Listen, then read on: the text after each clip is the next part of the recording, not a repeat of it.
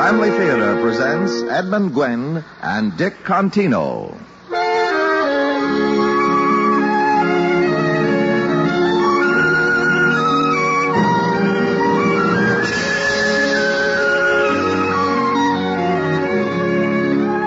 From Hollywood, the Mutual Network, in cooperation with Family Theater, presents The Story of Little Tree, starring Edmund Gwenn. And here is your host, Dick Contino.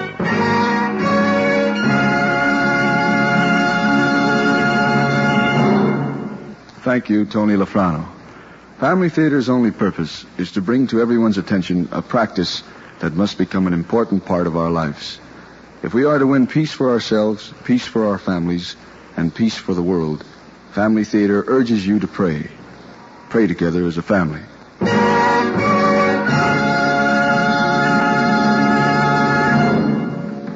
And now to our transcribed drama, The Story of Little Tree, starring Edmund Gwenn as Grandpa.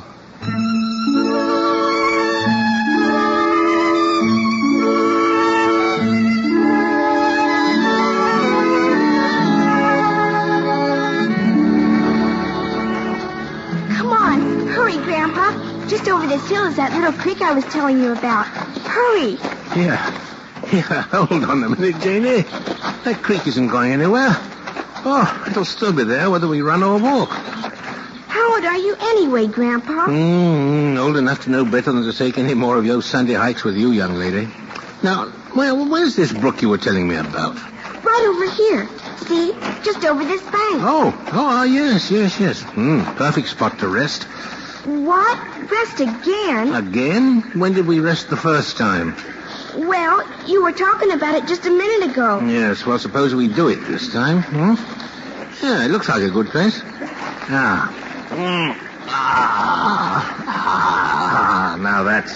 that's more like it. Grandpa, can I wade in the water? Oh, no, my dear. Better not today, Janie. Remember, we promised your mother we'd be careful not to muss your good clothes. Shucks. Why does everyone have to get all dressed up? Just because it's Easter. But this is a very special day, Janie. People dress up because they're glad it's Easter. I'm not glad. I'd rather go wading. Oh, but you ought to be glad, my dear. Why, even nature gets all dressed up for the occasion. Yes, well, just look. Look round you. The flowers are all budding and beginning to bloom. The grass is green for the first time all winter. The trees are full of young leaves. Oh, yes, Jenny, yes. Nature knows it's Easter. How could grass or trees know about Easter? Why, honey, a tree probably knows more about Easter than any living thing. You mean that this big tree here knows it's Easter? That's right. Well, just look at it. See all those little leaves? They all face upwards toward the sun. Do you know why they turn that way? Our teacher says they turn up so they can get the sun. Well, she's correct. Yeah, they need the sunshine to grow. But there's another reason, too, if you care to hear it. Oh, yes. Well, now, you just settle down beside me here, and I'll tell you how a tree knows about Easter. Is this a true story, Grandpa? Well, you won't find it written in any history books, but nobody said it didn't happen this way. No.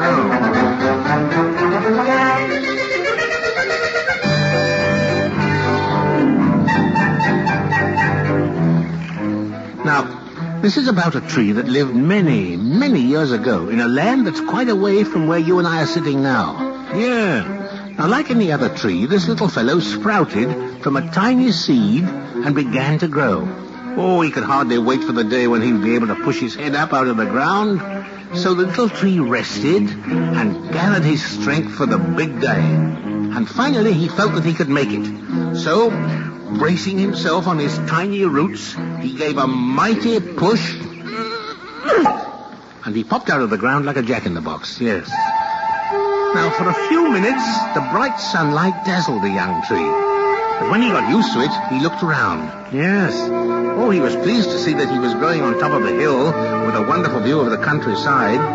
And not far away, he could see a small town, and nearby, a highway running into the town. He started to turn and look in the other direction, when he was suddenly startled by a voice that boomed out, "Hello there, little tree." He looked up quickly, and there, towering above him, just a few yards away, was a huge tree smiling down on him. See, you must be 1,000 feet tall. tall. No, not quite, I'm afraid. I figure I'm only about 40 feet. But that's high enough, I guess. For I'm really good and strong. And that's what really counts. Gosh, will I ever grow as tall as you? I'm sure you will. Before you know it, too.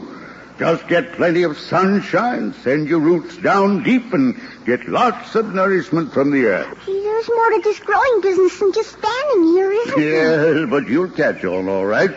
Besides, I'll be here to help you if you ever need it. Gee, thanks, friend tree. You've helped me a lot already. Gosh, I hope I can remember all the things I'm supposed to do.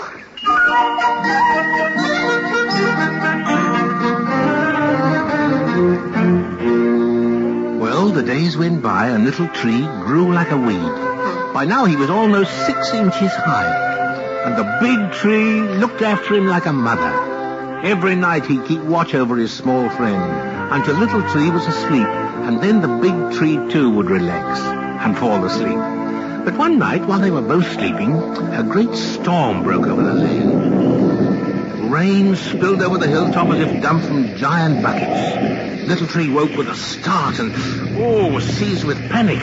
He could feel himself being torn from the earth by the rushing waters. He was still quite young, you see, Jenny, and his roots weren't deep enough or strong enough to hold him against the torrents of water that swirled around him. He called frantically to his friend. Help! Help, friend tree! Please help me! Yeah, but the big tree was sound asleep. Yes. He enjoyed a good rainstorm, for he was strong, and the wind and the rain were like a lullaby to him. A howling gust of wind swept over the hill, bending Little Tree almost to the ground. As he straightened up, he shouted once more with all his might. Help! And this time his big friend heard and looked down. He saw the danger in a moment and quickly brought some of his biggest branches into position over Little Tree, forming a great umbrella to shield him from the driving rain. Hold tight, Little Tree. Don't try to fight the wind. Sway with the wind. Sway with it, like me. Watch me. See? Sway with the wind. Oh, I see.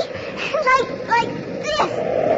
Oh, yes, this is much better. That's it. You'll make it all right now. The storm's dying down. Boy, that was a close one.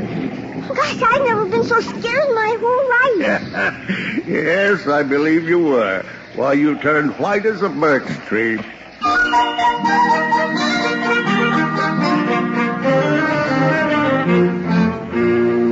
Well, it didn't take long for Little Tree to recover from the storm, and as time passed, he developed into a beautiful tree.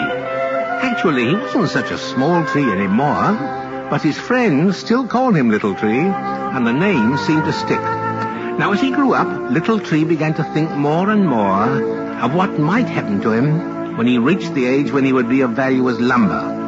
And he and the big tree would wonder about it by the hour. Yes, I've been thinking about it for years, Little Tree. I'd like to be made into an ox cart and travel about the country. I'd like to see what's beyond those hills in the distance. Oh, I can't decide what I'd like to do. You know, being made into an ox cart would be kind of fun at that, Tree. Yeah, I hope you get your wish, old friend. Well, I have hopes. Hey, see that rickety old ox cart coming along the road there now? Gee, it looks like it's about ready to fall apart. That's what I mean. That man's had that old cart for almost 20 years now. And he's ready for a new one. But why do we have to be cut down and made into something at all? Why can't we just keep on growing here like we are? Well, maybe we will. You see, Little Tree, I believe that everything on earth is put here for some reason. Oh, shucks. What good are those pesky little bugs that bother us all the time? Well, now, don't forget that while they annoy us, they're food for the birds. Yeah, I guess you're right. As usual. Well, the big tree got his wish sooner than he expected. For a few weeks later, the man who owned the old ox cart came with saws and axes to cut him down. Little Tree was sorry to lose his friend, but the big tree was so happy that Little Tree found he was feeling happy too. Well, goodbye, old friend. I'll wave to you every time you pass by the roadway. Goodbye, Little Tree. Take good care of yourself. Maybe I'll see you in a big building somewhere. Goodbye. And the man hauled the big tree away toward the town. And Little Tree was left alone on the hill.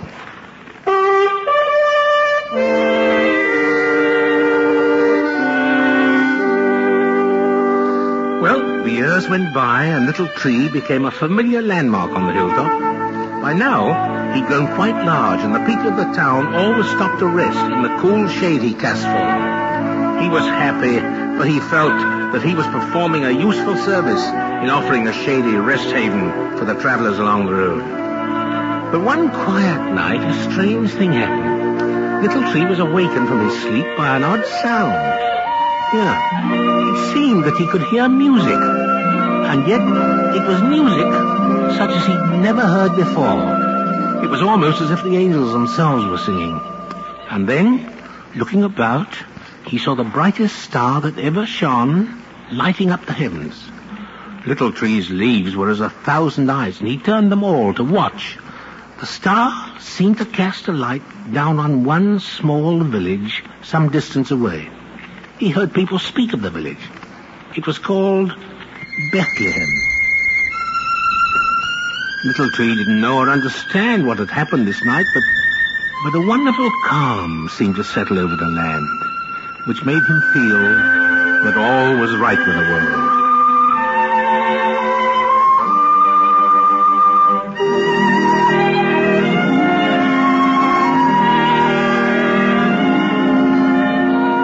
Well, Janie, the years went by happily for Little Tree. By this time, he was a full-grown, beautiful tree. His trunk was hard, his limbs firm, and his leaves were the greenest of any tree for miles around.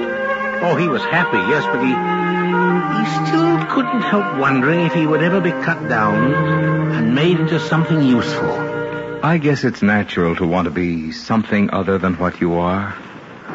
Maybe a bridge to carry people across some great river, or maybe a huge temple somewhere. And then, too, it'd be nice to be made into an ox cart like my old friend and get to travel all over the country. But I wouldn't care what it was, just as long as it was something to help people. Oh, well, maybe someday my turn will come. Yes, but men seem quite content to let Little Tree continue his duties as a shade tree.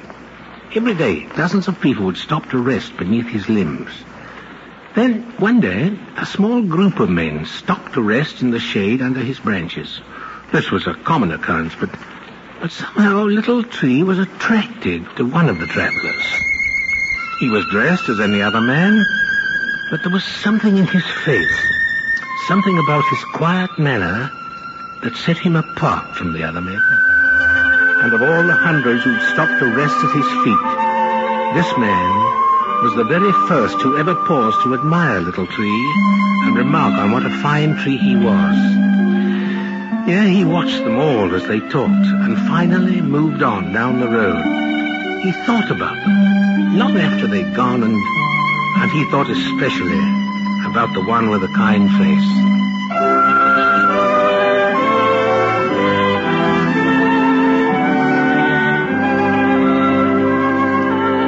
One evening, as Little Tree was preparing to settle himself for the night, he saw a great storm gathering in the distance.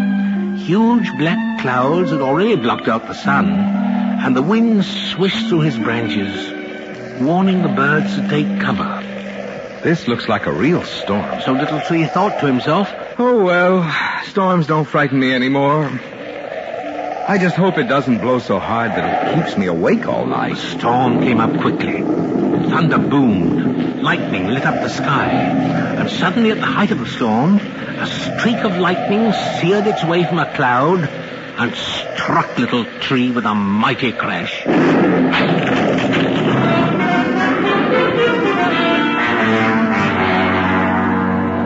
His trunk was split almost in two by the blast, and he felt the burn to the very tip of his roots. Little Tree was stunned for several minutes. Yeah, but when he was able to move again, he gathered all his strength and tried to hold himself together to last out the storm. He knew he could do nothing to repair the damage until morning. He was too weak. But gradually the storm passed, and morning dawned over a clear sky. All the earth was fresh and glistening. It was a lovely day. Oh, but Little Tree couldn't enjoy it. No, he looked at himself in misery. His trunk was split by a charred black hole, and the burn still ached all through him. Oh, if only someone would bind up my trunk with a rope or something to close that terrible gap. I know it would heal. Won't someone please help me? Yes, but no one offered to help Little Tree. And as the weeks became months, Little Tree grew weaker and weaker. His leaves began to wither and drop away, until his once beautiful foliage was all but gone. He began to give up all hope of ever recovering. No one seemed to care whether he lived or not.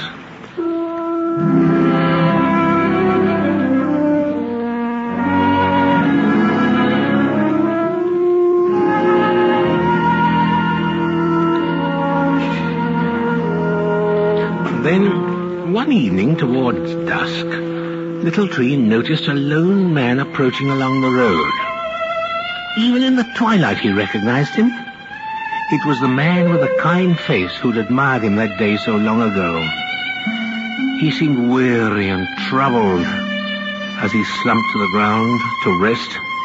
It was so seldom he had company anymore that Little Tree forgot about sleep, kept his eyes on his lonely guest. He watched as the man did a strange thing. He rose to his knees, turned his face toward the heavens, and closed his eyes as if he were asleep. And yet he knew he wasn't asleep. No. And so all through the night he watched him, puzzled.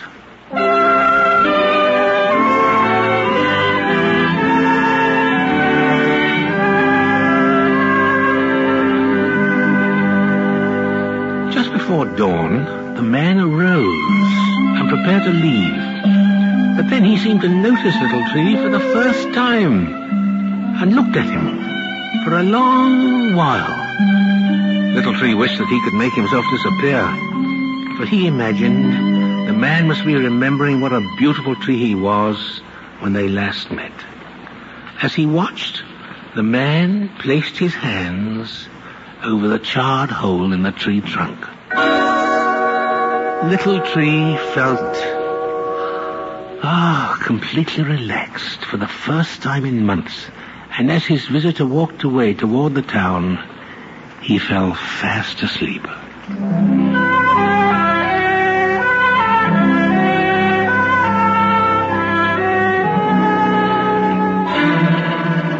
The next morning he awoke with a start. A great crowd of people had gathered around him. They were looking at him and pointing. And Little Tree looked at himself to see why he was so suddenly such an oddity. And then he looked again. It was amazing. He was exactly as he had been before the storm. His trunk was whole. All his leaves were there. Everything about him was just as it had been in his most beautiful days. He listened to the people up on the road. Yes, and Little Tree agreed. It's like a miracle. It was indeed a miracle. Yeah, and he became the popular landmark on the hilltop once more, with passers-by always stopping to rest in his shade. And yet, somehow, in spite of his own happiness, there was an uneasy tension in the air. Little Tree couldn't understand it. No, people stood about in small groups, muttering to themselves and arguing.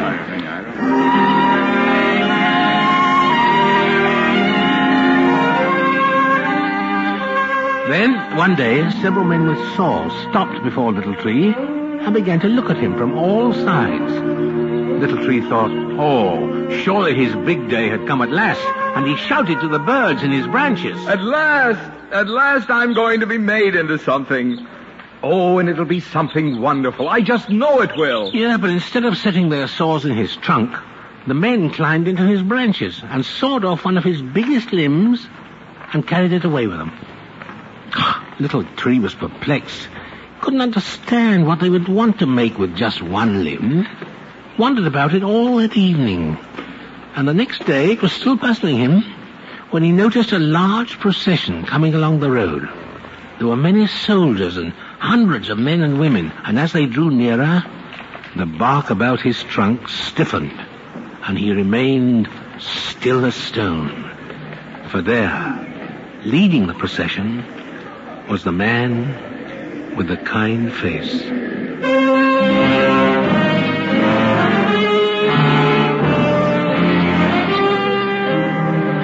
And then Little Tree saw what had happened to his limb. It had been used to make a wooden cross. Time and again the man stumbled and fell under the weight of the great cross, but no one tried to help him. No, the mob threw stones, made fun of him. Here, master. Here, let me help you. Here there, away with you. Please, it is too heavy for one man. Let me help him. He needs no help. He is king. He is God. Or so he says. Let him call forth his angels if he needs help. Come, master. Lean on my shoulder. Away, I say. Please, sir, let me help. I have all the help he needs right here. My whip. See? That's all the help he needs. You will sadly rue the day you laid a hand on the master, I promise you. And I promise you, you'll rue the day you try to interfere, meddler. All right, along with you, King. We haven't all day for this business. Come, maybe a few more stones will hurry him along. Out of the way, fool, else you may find yourself in similar strait. Take me gladly instead of him. Away, we have the man we want. But he is innocent. Innocent? You heard Pilate's order. I heard. He found no fault with him. Then you heard the people's order. They said crucify him. Now be gone that we may carry out justice. Onward! As Little Tree watched the procession reach the top of the next hill, he could scarce believe his eyes.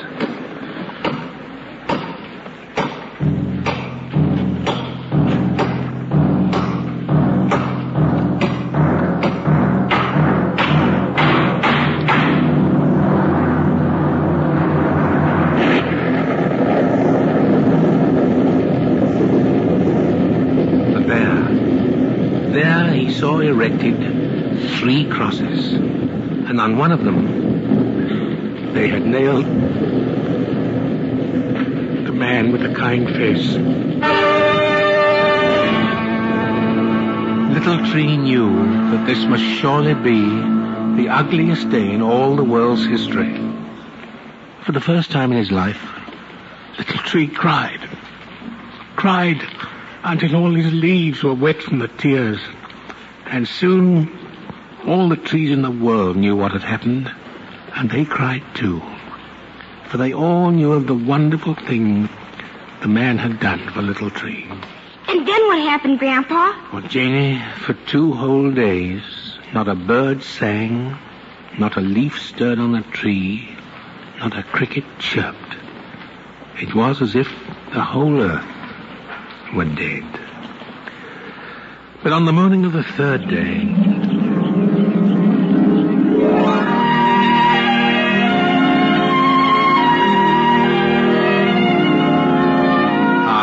that morning was different. Yeah. Little Tree could feel it from the moment he awoke. The birds were singing, the sunshine was warm, the world was suddenly happy again. And then later, he knew why it was happy again. For there, walking along the road toward him with his faithful little band of followers, was the man the crowd had nailed to the cross. The man called Jesus.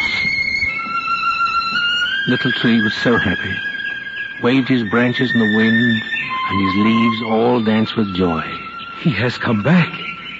He lived. Little Tree watched as the men stopped beside him.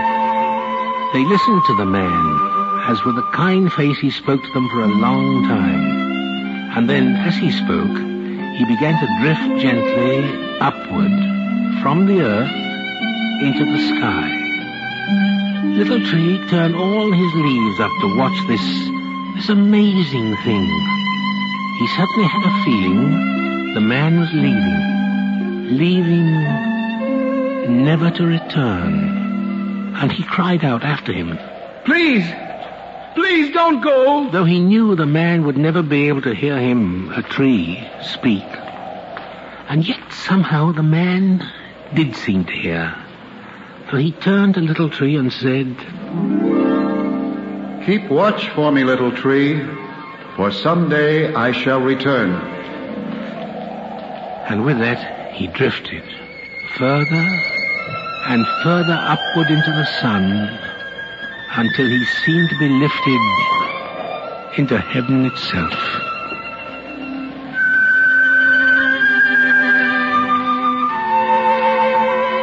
And Little Tree did keep watch.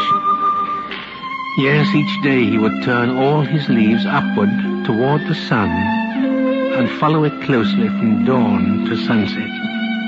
And soon all the other trees on earth heard what had happened, and they too turned their leaves upward, keeping watch with Little Tree. Yes, and so it is that even today, every tree turns its leaves upward toward the sun, keeping watch, as Little Tree first did centuries ago.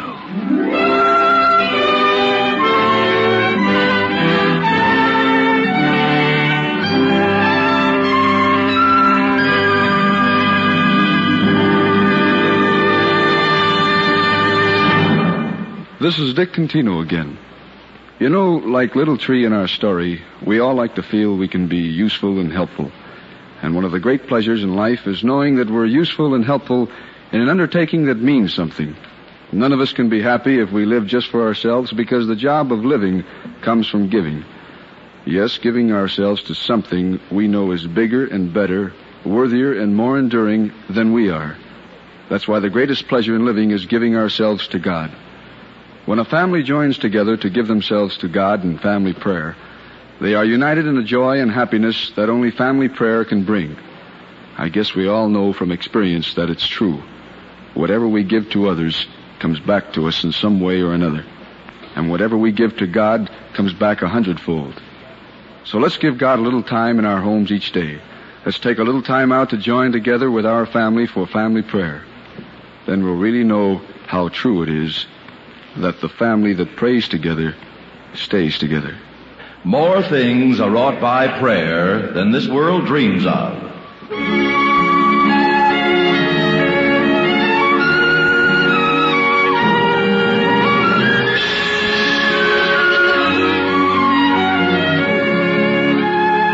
From Hollywood, Family Theater has brought you the story of Little Tree, starring Edmund Gwenn. Dick Contino was your host. Others in our cast were Francis X. Bushman, Marvin Miller, John Stevenson, Richard Beals, Guy Hamilton, and Kathy Johnson. The script was written by William Lutz, with music composed and conducted by Harry Zimmerman, and was directed and transcribed for Family Theater by John T. Kelly. This series of Family Theater broadcasts is made possible by the thousands of you who feel the need for this type of program, by the Mutual Network, which has responded to this need, and by the hundreds of stars of stage, screen, and radio who give so unselfishly of their time and talent to appear on our Family Theater stage. To them and to you, our humble thanks. This is Tony Lofrano expressing the wish of Family Theater that the blessing of God may be upon you and your home, and inviting you to be with us next week when Family Theater will present The Way of the Cross, starring Jeff Chandler. Maureen O'Sullivan will be your hostess. Join us, won't you?